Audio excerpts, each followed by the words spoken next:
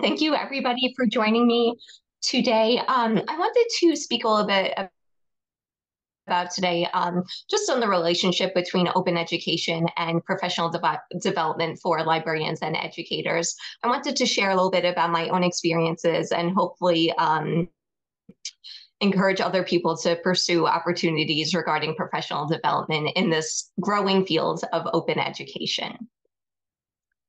All right, so there are a lot of benefits to professional development. For us as educators, for us as people, for us as leaders who are always growing. First, you can, of course, meet leaders in the world of open ed. You will see the same names very often, and soon these names will be very, very familiar to you as you kind of explore the landscape of open education. And you can develop a lot of relationships with them too. The world of open education can start off, it could seem very small at first, but then of course we could see that there are so many people interested and you could just continuously meet growing innovators in this field. Next, you can find your own leadership style. This is very important for us as professionals to see what kind of leader we want to be. Maybe we want to change the way we educate people, maybe get more experience public speaking, maybe get more experience teaching, things like that. So it's great for your own personal growth too, as you kind of navigate who you want to be in this profession. And of course, next, learning new vocabulary is so important to one's own professional development, especially in open education. There's a lot of vocab that you'll see over and over again.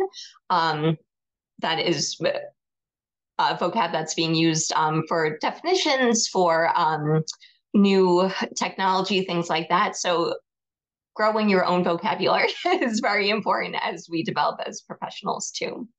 And of course, for those who are on the faculty track as librarians who may be going up for tenure, whether you're early in your career or not, the professional development always looks good on your resume. So if you want to spruce up your CV, make it look more appealing to employers or to a tenure review, or to even just add your own portfolio and to see your own growth, professional development, of course, always looks good on your resume. And then last but not least, giving back to your own community. Open education is very focused on public service for students and educators alike, and also faculty. So to give back to your community, to encourage students to find these kind of zero cost options, it's always great to encourage faculty if you're a librarian and you're working very closely with faculty as a liaison maybe, or even as an educator yourself, if you want to encourage others to become open educational resource authors, that's a great way to give back to your community. Another way, of course, also is by your own work. If you do research yourself, if you're into publishing, I'm a scholarly communications librarian, so I'm always looking at publishing. So, of course, publishing is another way to give back to your community. But of course, with the benefits of professional development, of course, there's challenges too. One challenge that I've noticed with myself and a few other librarians I work with is that there's always this question of what's next. Okay, I just finished this conference. I just published here. What's next? What do I have to do? I can't have this big a gap in my resume. And so, of course, there's always that question of what's next in terms of trends in open education too. So like, oh, what's next? What's the new vocabulary? What's the new technology buzz? So that can be very overwhelming sometimes when you're continuously looking at what's in the future, what's coming up next, and not being mindful of what's kind of happening in the present. That's another issue as well. And of course, I'm sure we've all experienced this too, administrative buy-in. Sometimes administrators at the top level, sometimes even the administrators who are above you, they do not get it. They do not get open education. They are just not interested in it. They just feel like it's a waste of time. And sometimes you can't even get an elevator pitch in. With some people, you just can't even get that little foot in the door in with open education. Of course, another big issue is time. Time constraints, things like reading OERs, doing professional development, whether it's on your own time or after office hours. Time is always of the essence, it seems, right? So it would be difficult to kind of balance your your time to do professional development with your own activities. I know, especially if you are a Department of One in many ways. I'm technically a Department of One in scholarly communications at my university. I've been departments of one in other libraries too, and so I know personally that balance is always hard to keep track of. Next, money. Money is always a big thing. Money and budget ties into administrative buy-in too. Sometimes there are no hours enough in the day, and then of course there's sometimes not enough dollars in the day either. So when you're trying to get funding for, let's say, conference presentation or funding for a research project you want to do, sometimes there's just nothing available and you have to pivot what you want to do. And like I mentioned before, staffing, if you're a staff of one and you're wearing many, many hats and juggling a lot of things, that of course is going to be a huge issue too when you have maybe no one else to rely on, or if you do have people to rely on, they're swamped with other things too. And so if you want a conference buddy, or maybe you want to develop a community of practice and you find that you just can't get others involved, that's another roadblock that I've definitely faced too in my experience as a Department of One. All right, so here's my just a brief background on my own experience with open education. So in my previous institution, I was the reference librarian and archivist for the General Theological Seminary, which is right in New York City. And so as a part of the seminary, we were members of ATLA, which is the American Theological Library Association. And so after I worked there for a little bit, I became more involved with ATLA, and I became a part of their scholarly communication and digital initiatives committee. And try saying that 5 times fast. I was there for about a year, and then we kind of released our own OER grant. So there's actually 2 parts of the grant. One is the innovation grant, which is where participants would take an OER that already exists and remix it for their own purposes. It could be a regular OER textbook, it could be a LibGuide, anything like that, but taking something that already exists and remixing it for their own course.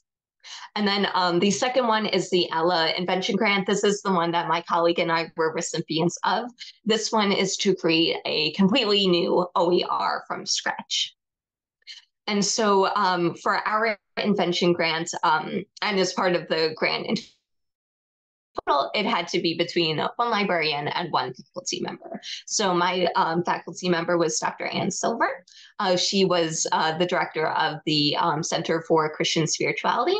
So for our invention grant, we created an OER using our archives to create a textbook basically on the history of the Center for Christian Spirituality. And this was used in 2 spiritual direction courses at the seminary.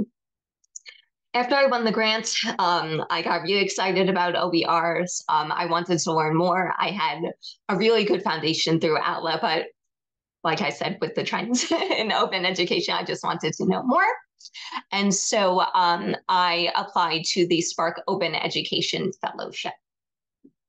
And I was named a fellow for their 2022 to 2023 cohort. I'm actually in the last couple of weeks of the fellowship. It officially ends on May 26th. So we're getting to the finish line. And it was an entire year program.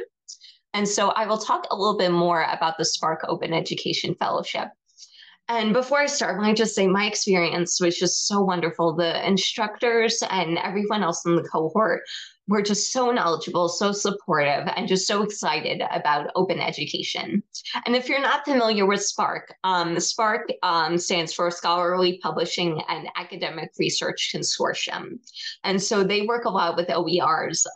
They've worked at the federal level. They develop initiatives themselves too, and they're an absolutely fantastic team.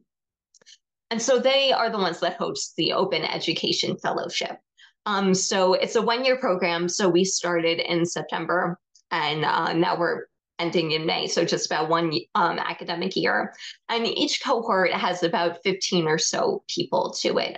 Their first cohort, I believe, was back in 2015, and you can see in these early cohorts in the cohort photos, they're actually in person.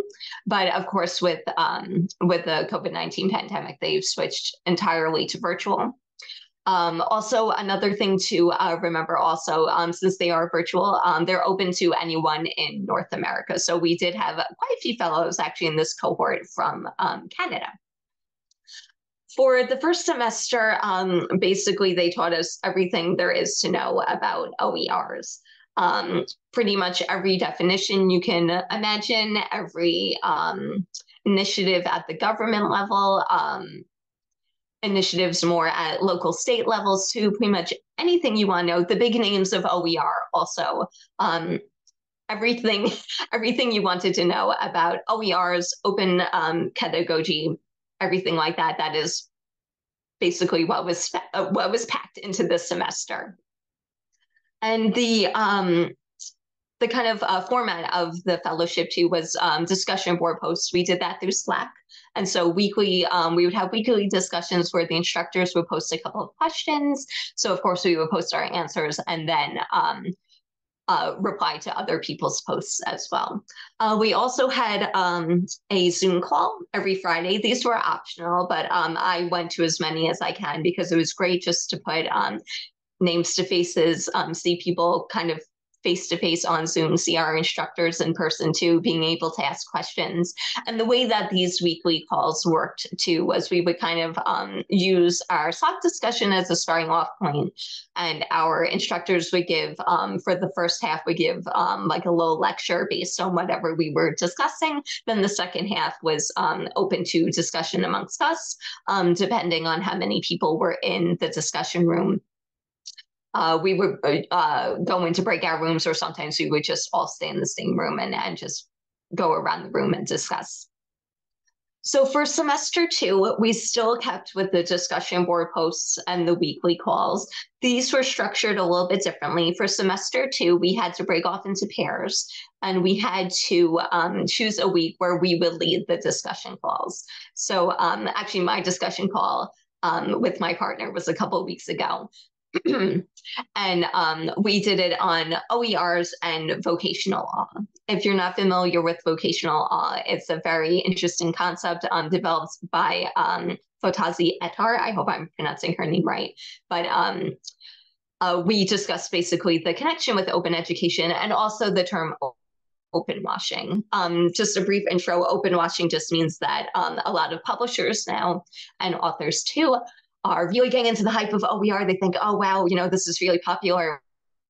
Let's kind of capitalize on this. And so now anything that might be slightly free is now open when maybe it doesn't really fit the definition of open. And so when it's kind of like greenwashing too, how we see greenwashing with a lot of environmental initiatives that might not be completely environmentally friendly, but still they want the label. Another part of semester 2 is our capstone project. So the capstone project is actually something that you start working on in semester 1. With semester 1, you have a capstone roadmap. And with this roadmap, you basically just answer weekly questions on it just to get you thinking about the capstone project. Some of the questions would include, okay, who are the stakeholders that are involved with your capstone project? What format is it going to take? Are you going to do a webinar? Are you going to create a LibGuide? Are you going to have a community of practice? Are you going to do any of those? So semester 1 is when you really start thinking and planning, and then semester 2, you actually put it into practice. And so I'll talk a little bit about my capstone project here. So we're going to play the expectation versus reality game. So my plan was to host a colloquy at my institution. I wanted to give a presentation for the entire community, so faculty, staff, students, alumni, board members, all of that. I wanted to do a presentation where I would talk about Dr. Silver and I working on our OER, and then lead into a discussion of how OERs, the creation of OERs, can lead to faculty and student success. And so, of course, I had this grand plan that, it's going to be this great big function. Everyone will get together and like people had those light bulb moments of, oh, wow, yeah, we need to do more open initiatives here. So that was my plan. And the reality turned out a little bit different. I still had the presentation that I planned to do. However, I ended up presenting at the ATLA annual conference a couple of months ago. I presented my original presentation there, and the reality was actually a little bit better than I anticipated, because if I were to do my presentation at my seminary, it's a very small seminary, I would probably have reached maybe about 50 people in total, but probably even less than that if we're being realistic, probably maybe even around 20. However, at ATLA, over 50 people attended. I think my final number was right around the 75 to 80 mark. So I was actually able to share my ideas with more people in the end.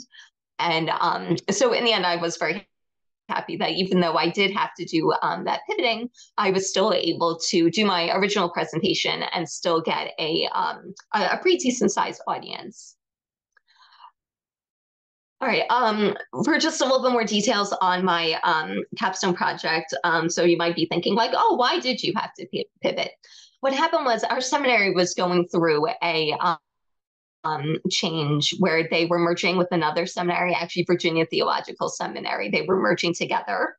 And so there were a lot of growing pains and a lot of questions that kind of weren't answered. So in this time of transition, this was going on right about December to January is when the real big changes happened. All the presentations were basically canceled. Any colloquy I was going to do, any other faculty webinars, anything like that, all canceled because of the transition. Also, I was a department of one. And the library we were merging with was actually a department of, I think, 6 or 7 full-timers plus part-timers and student workers as well, and support staff.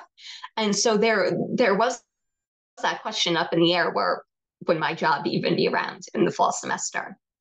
So I thankfully was able to get a job here at Excelsior as a scholarly communications librarian, and I couldn't be happier. And I'm so happy that Spark actually kind of opened up that opportunity too. One of the reasons why I was getting hired, that they said that they were so excited about my application, was actually working with Spark.